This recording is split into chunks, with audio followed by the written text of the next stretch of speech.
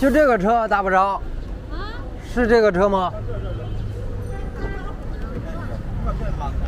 走着走着熄火了。没有走着熄火。熄火了，就走着那个故障灯就亮。故障灯就亮，然后方向盘转不动了。他自己熄火了还是你熄火了？我把它弄熄火了。我看故障灯亮了，我熄火了，我说重打一下，看再亮不亮。可大车了。那会儿打不着吗？哦，刚才那会儿打不着，这停了一下又打着了。这打着了吗？没有。打着了。着着呢。车了。嗯。可好了。故障灯都没了。有。这个故障灯吗？哦，我可车了。电瓶故障灯在闪，我量一下。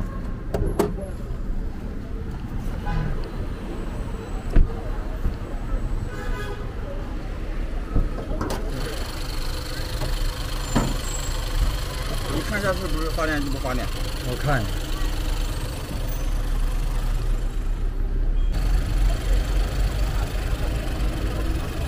发电机不发电。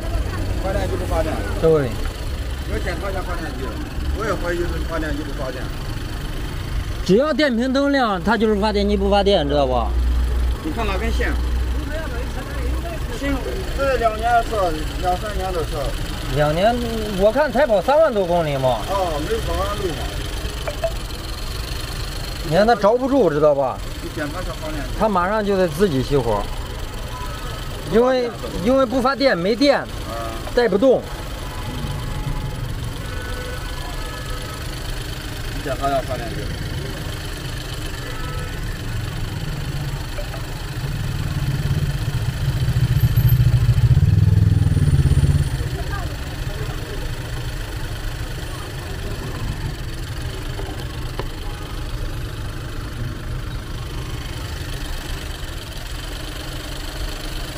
这是发电机的问题。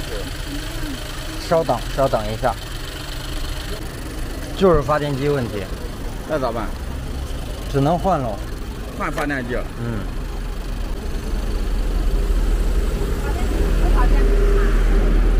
发电机不发电。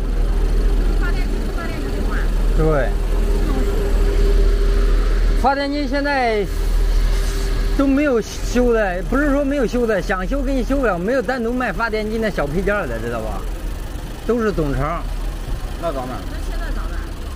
只能换发电机喽。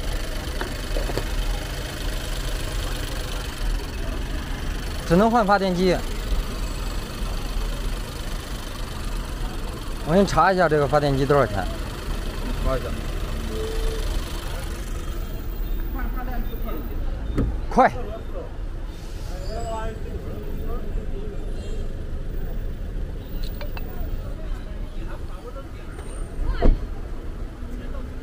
你稍等2分钟，我查一下。先熄火吧，一会儿它就把那电瓶耗没了。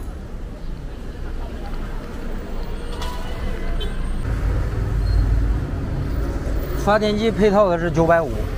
配套950。还有品牌的比配套的便宜个100块钱吧，850。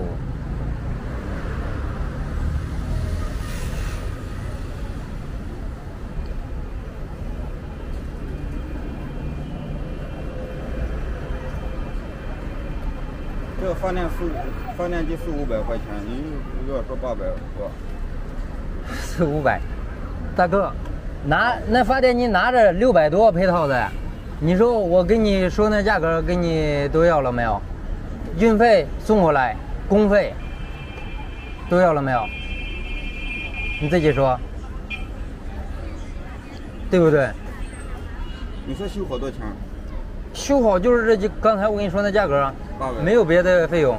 850，品牌的850，修好啊，配套的950。850还有950，有啥区别呢？就是一个配套的，一个品牌的。哪个好一点？肯定配套的好点啊。还有纯原厂的，纯原厂的估计得在1400-1500左右。那你说那个配套那个就是保多少年？保1年。都是保1年。纯原厂的没有质保。那就是换什么麻烦吗？大概就是40-50分钟吧，连配件送过来，连装好。没多要了。你想想来的时候，当时跟你说的，就是如果是电瓶，就给你换电瓶的价格；如果是其他的，还给你说的有检修费呢，对不对？这我相当于没给你要检修费啊。再少点。没多要钱，你去店里换，咱实话实说，也得600多块钱、700块钱，这是实话的事儿，知道吧？加上手工费，我们救援我也没给你加啥钱呢，你自己说对不对？你刚才你说这发电机400-500、500-600，对，发电机拿着是400-500、600，你到店里换加上工费也得600-700块钱，对不对？我跟你要那价格也没多要啊，而且检修费我也没要你的。你再便宜一点，我一换。这还便宜一点，没多要了，哥哥，你随便问这价格，你这东西都透明的，咱实话实说，对。透明价。对啊，你自己也明白，我给你要的价格我也没瞎要，1毛都没给你瞎要。你再便宜点，你给我一换。没多要了，哥哥，我让配件送过来，一个悠悠跑，我叫个悠悠跑腿也得钱呢，对不对？这都包含在内的，是不是？950块。配套的950，品牌的850，都是质保1年。配套的好点。但以旧换新啊，就是说以旧换新。哦，连旧的还要给你。对。那你还要950？没多要啊，姐，你想想，我配套的那一个电机，我拿着600多，将近700块钱，叫上悠悠跑腿700多点，你说我出去跑去人工啥乱七八糟，挣不了多少钱，知道吧？850块钱。配套的呀，你配套的我给你最低900块钱。850，你给我换，你叫。900块钱没多要，哥哥知道吧？让送东西。900我真没多要。你咱都认识修车的，你也可以问问，对不对？给你多要了没有，对不对？这修好的故障都是灭了。那肯定灭啊，不灭那还修什么嘛，对不对？哎，你让送货。行，900块钱啊，咱真的我没你多要，知道吧？那我就让他送了，然后我现在就开始拆。哦，你拆。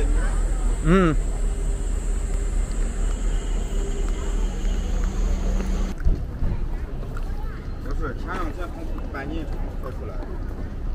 我刚修完外观是吗？提了一个这个前保险杠，没修啥，没动机器，没动啥。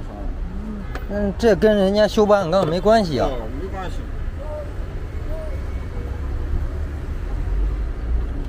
这好卸。还行，不算特别难卸。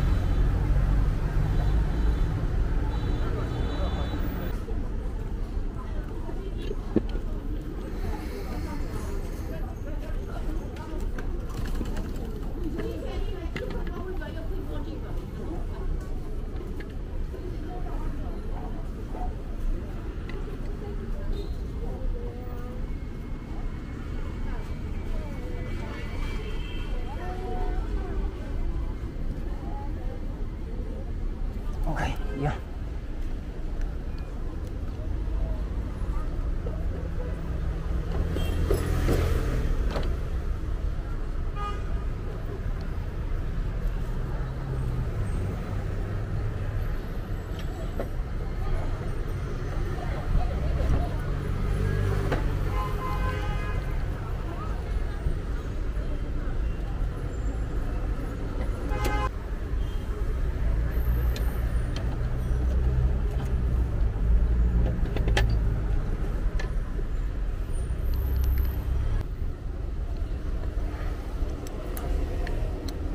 那再好就是能打车了。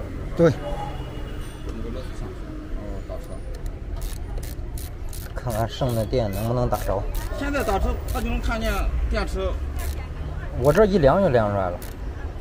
你现在测量不测？打吧，打着以后测。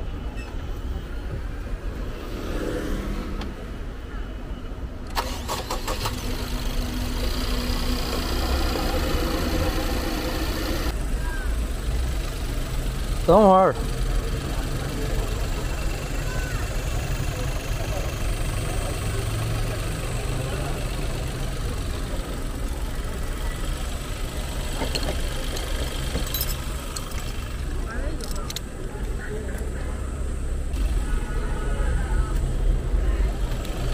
好了，其他没了。这个要检查的。啊？检查完了。检查完了。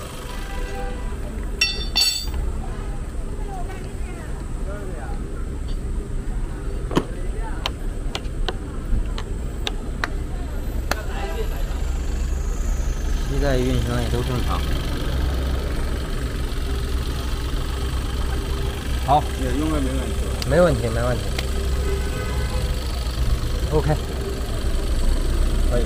嗯。不要。拿给你。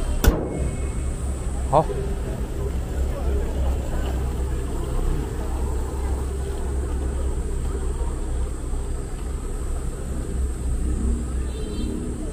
这个发电机，我觉得那个单向轮。你说这是没法修？修的话，估计定配件儿，这玩意儿就是实体店应该没卖的，网上买一买看能不能买到，只能。坏的有点早。这一般能用多少年？这玩意儿我觉得咋还不得个10万公里左右吗？10万公里。啊。行了。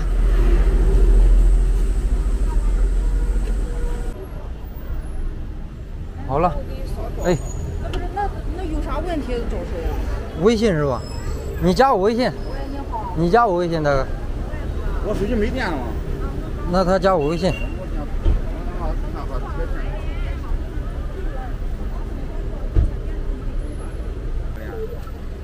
你加我微信，扫一扫。我扫你，你扫我。你扫我。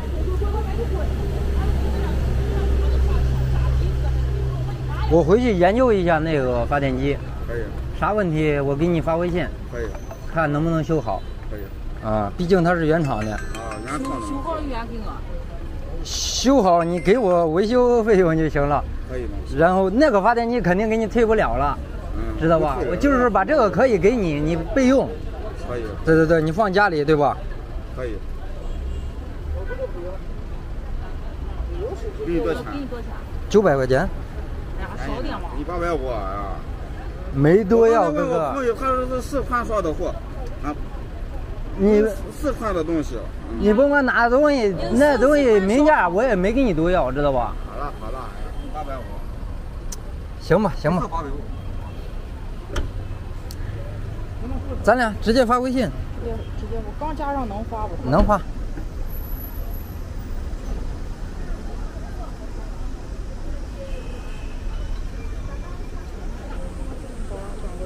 好，收到。嗯，那就这。哦，完事修好了，你有啥问题？收好了，咱俩有微信的，咱俩微信联系。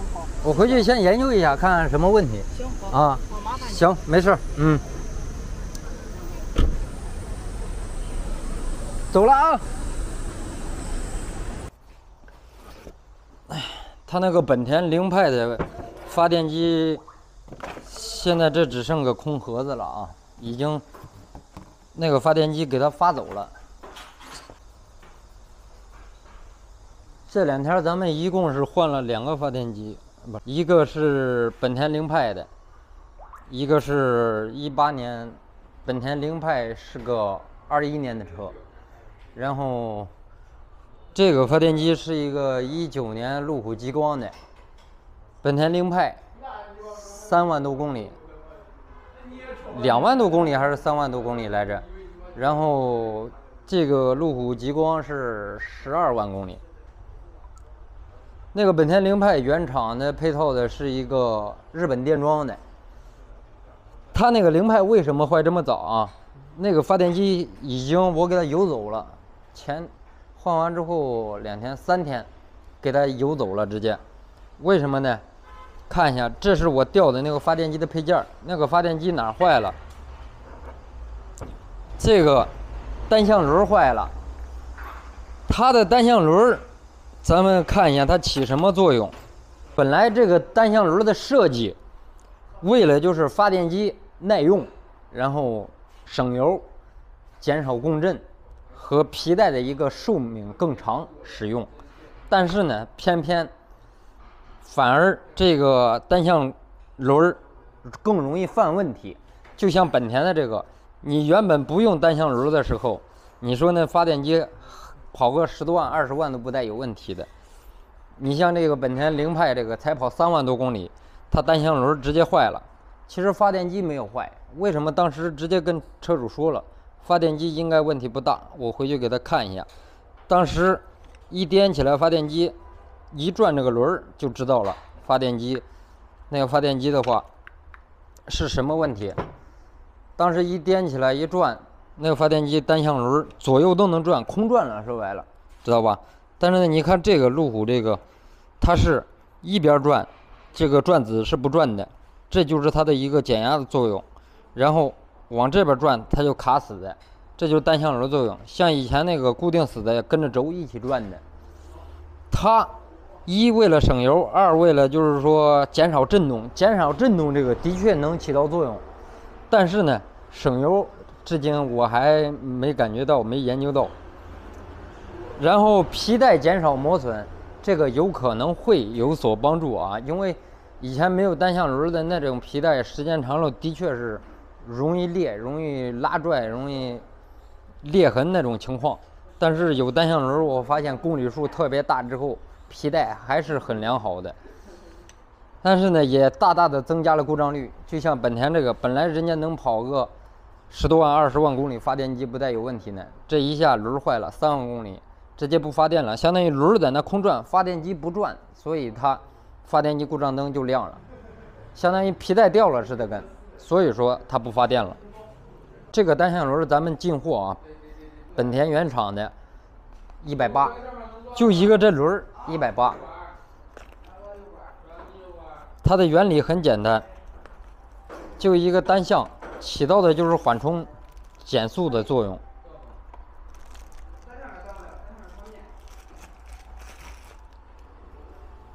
这是纯原厂的轮，这个呢，它转的话只有一个方向可以转动，但是那个旧的呢，空转了，相当于。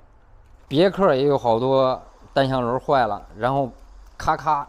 它不是不发电，咔咔的皮带拉出来的响，有一响。反正这玩意儿我感觉弊大于利，因为有可能它会无形中减少很多震动和油耗上面的作用，但是呢，很小的区别。这就是为什么这个本田凌派3万公里发电机就坏了。这个路虎的这个是失去磁场了，应该是这个碳刷有问题了。像它那个发电机的话，修好把单向轮换上，挂到二手平台上，能卖个发电机能卖个400-500块钱，我估计。这个修一下能卖到700-800吧，差不多。原厂博士的。